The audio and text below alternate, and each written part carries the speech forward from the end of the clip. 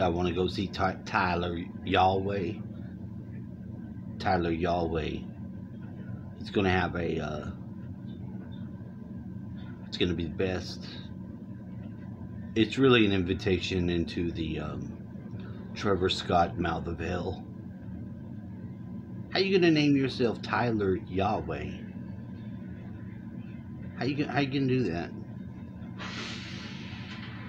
You can't just put your name as Yahweh.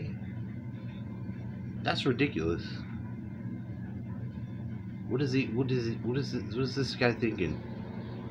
Was he some freaking asshole?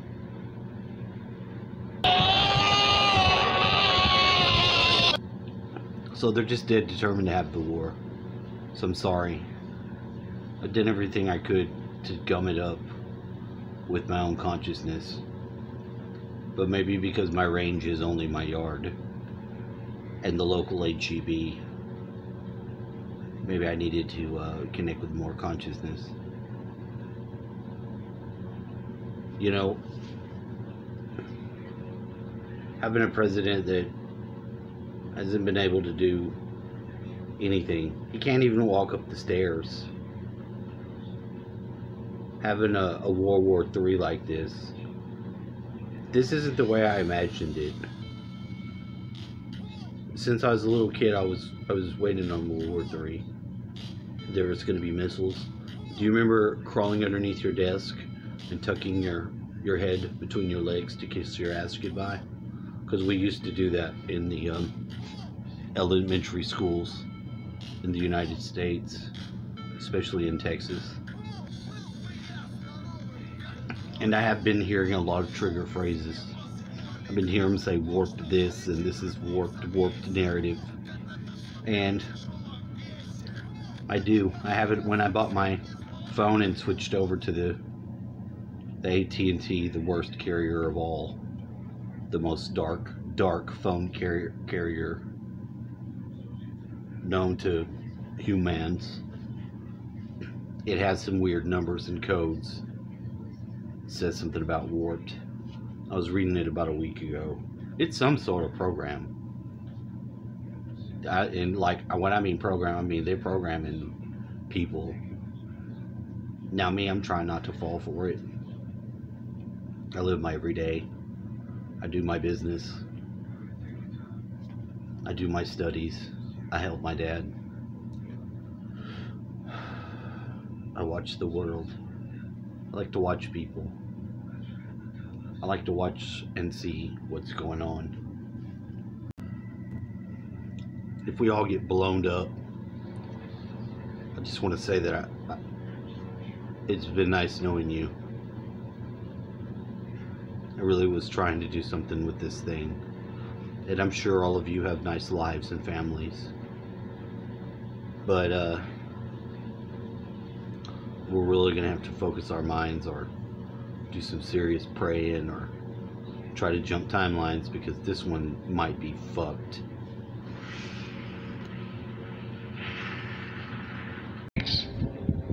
We are from the future. Everything is going to be all right. The future is a beautiful place, but you'll need some training in order to inhabit it.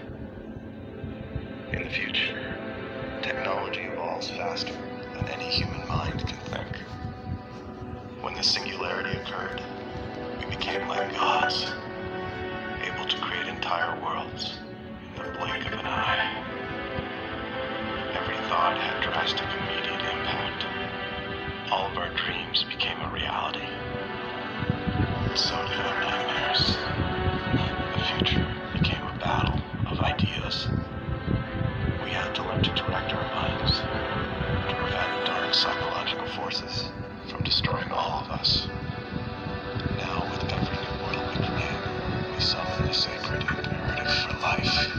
Let there be light. Let there be light. Let there be light. Let there be light. Let there be light. Let there be light.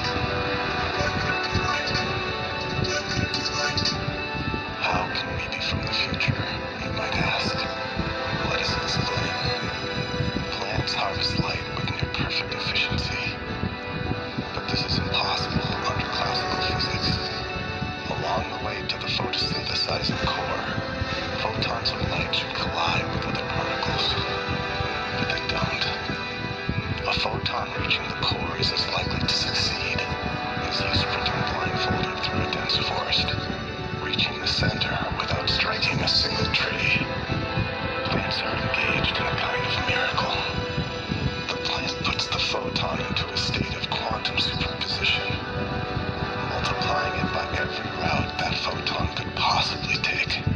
Imagine blindly sprinting through a forest, being multiplied into every one of the billions of possible paths. If any one of your possibilities were observed hitting a tree, the superposition would collapse, and that would be your final outcome. But the plant patiently refuses to observe any of these casualties, while at its heart it continues to sing, "Let there be light. Let there be light. Let there be light. Let there be light. Let there be light. Let there be light. Let there be light. Let there be light. Let there be light." When any of the possibilities finally reaches the core without fail, only that winner is observed.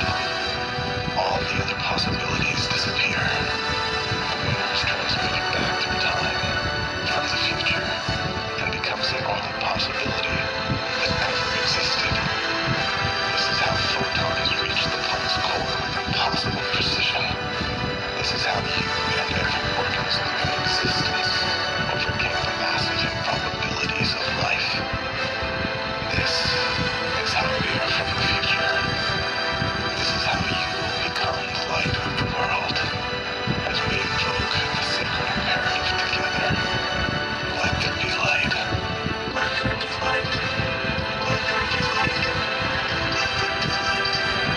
Let there be light. Let there be light. Let there be light.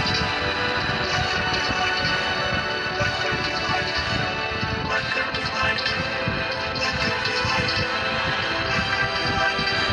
Let there be light. Let there be light. Let there be light. Let there be light. Let there be light.